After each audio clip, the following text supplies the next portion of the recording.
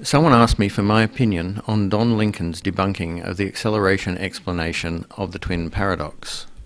I'm hoping that this analysis might be of interest to those who follow me. I discuss some aspects of relativity in the context of the critique, so the following is not just a critique of Don's YouTube video, but an illustration of my own thought process for what it is worth. Up to about 1 minute 40, I liked much of what he said, including that most people get time dilation wrong, and he showed what looked like a diagram emphasizing the entanglement of time and space and the relativity of simultaneity, which are the real key to this paradox, along with some understanding of the kinematics of acceleration in special relativity. At about 1 minute 35, he said, "Moving clocks tick more slowly." This is misleading. Just like a piece of wood does not have an absolute length, but rather it has a length in each frame, a clock does not have an absolute rate of ticking. Okay, they do have their rest values, but this is specifically the value measured in a co-moving inertial reference frame, so it is a choice of specific frame, not the establishment of a frame-free value. While Don might argue that this is what he meant, in my experience people often misconstrue this type of loose language and think that something much more absolute has been said. They think that this statement means that objectively fast-moving clocks tick more slowly. Keep in mind, when two inertial observers move with respect to each other, they each see the other as going slowly. There is thus no objective sense in which we can say that one has the slow clock, and it is this point that is usually hard for people to get. While some people object to time dilation in any form, those who accept it often believe that it just means that clocks tick at different rates, but that there could be an absolute scale of time with respect to which these clocks can be said to be going slower or faster. Moving along to 306, by now he has given a description of the twin paradox that smuggles in an implicit feeling that because the travelling twin is moving at high speed, they experience less overall time.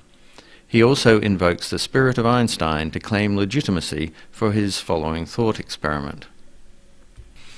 While for me, Don is on the right track next when he speaks about something that breaks the symmetry, and that thing might be acceleration, he then overstates the position by claiming that the acceleration view insists that time dilation occurs during the acceleration.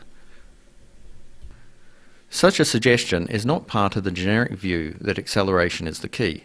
The basic correct argument is, in simplistic terms, that the time taken in relative travel sets up a condition between the two frames so that the result of the acceleration is to produce a time displacement between them. I would be loath to refer to that process as time dilation. Don, in a section starting at 225, states that the acceleration explanation is totally wrong, but has actually attacked a straw man. Also, he follows this up with one of his classic moves of trying to psychologically bargain by saying effectively that many reasonable people have got hold of this explanation and that they should not feel bad. Many physicists who don't work with relativity believe the same thing. He's saying that if you're wrong, then you're in the company of many physicists. For me, by 302, Don has definitely left the path of wisdom and taken up selling encyclopedias door to door. Regardless of what he says next, I do not like that he is clearly using psychological tactics to win the audience over. I much prefer that what is said holds up to rational examination rather than to be emotionally appealing. At around 325, he claims we can think of the Earth as stationary because that is what special relativity tells us. While this is not important for the overall discussion, it is a technical error. The Earth is going around the Sun, and that means it is accelerating and it is not an inertial frame. Special relativity only says that an inertial frame can be thought of as stationary, and most frames are not inertial. Next, he says he will get time displacement on return from a situation in which there is no acceleration. Keep in mind that I said earlier that the key issue is the way in which the changes of inertial frames are chosen. The claim of the acceleration approach is that the physical acceleration is the physical cause of the way in which the inertial co-moving frames are changing. It is not correct to say that the acceleration in the relative sense is the cause, only that it is associated with the physics of this phenomenon. Around 6.13, there is a point that might just be me objecting to the details of the phrasing, but yes, I think these details can be important indicators of what is on the expositor's mind. Don says that the separation of P1 to P2 is L and P2 to P3 is L, but in whose reference frame? Recall that distances are not absolute. To state a distance, you need to say who is measuring it. By 6.43, it seems that what he meant is in the frame of observer A. He also refers, in a cavalier manner, to B and C moving. What he should say is that they move in the frame of observer A. Sometimes this point is pedantry, but sometimes it can be vitally important to the whole exercise. I will give the benefit of the doubt and assume that it is intended that frame A is inertial, and that in frame A, observer B and observer C are moving at constant velocity, and so according to special relativity will also be inertial. At 7.32, Don states, moving people really do experience a shorter amount of time than a stationary one. This is clearly a total contradiction of the idea of relativity of velocity, since as Don himself stated, each inertial person is allowed to consider themselves as stationary. By 8.10, Don has committed a cardinal sin. He added times that were observed in two distinct inertial reference frames. While this might sometimes lead to a correct conclusion, the method is not correct. He is adding apples to oranges. All he has is the time experienced by B plus the time experienced by C. He claims to have the round-trip time experienced by some observer, but he does not have a round-trip time as experienced by anyone at all. Well, technically he does have the time experienced by the non-existent accelerating observer, but this is more or less an accident. Don implies that this shows what the time difference is on return, but that time difference depends on the details of how A's clock is matched to the accelerating frame, which he has ignored. And if this exercise is done from the point of view of B, then A would experience less time. Something is missing. Expanding on some of the details of what went wrong should help. Don suggests that there are three events: start, middle and end. But these are not events. Events are points in space-time, that is, a given place at a given time. They have no spatial extent or temporal duration. The experiment starting, at least in the way that Don describes it, is not an event, as it is distributed over space-time. As a partial example of the issue, observer C would measure that observer B leaves P1 at a different time to observer C passing P3, while observer A says that C at P3 and B at P1 occurred at the same time. Observer B feels that C started earlier and observer C feels that B started earlier. The point of view of observer A is at odds with both the other observers.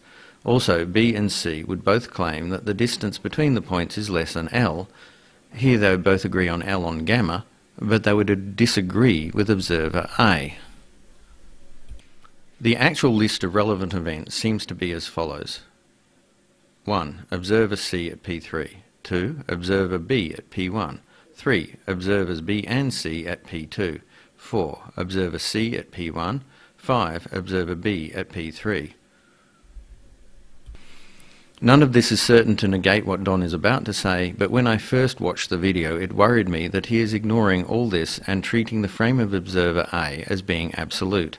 It could just be a turn of phrase, but it is one that can easily lead to errors, and the latter turned out to be the case.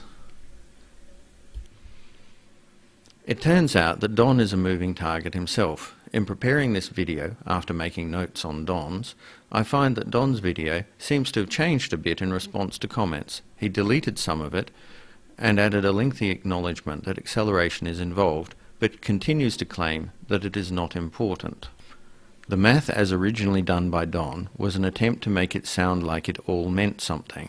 It is another psychological technique, like Reader's Digest competitions, that involve a complicated process of moving stickers around.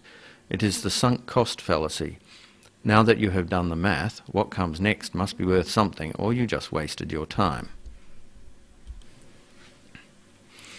But the remaining argument is bait and switch.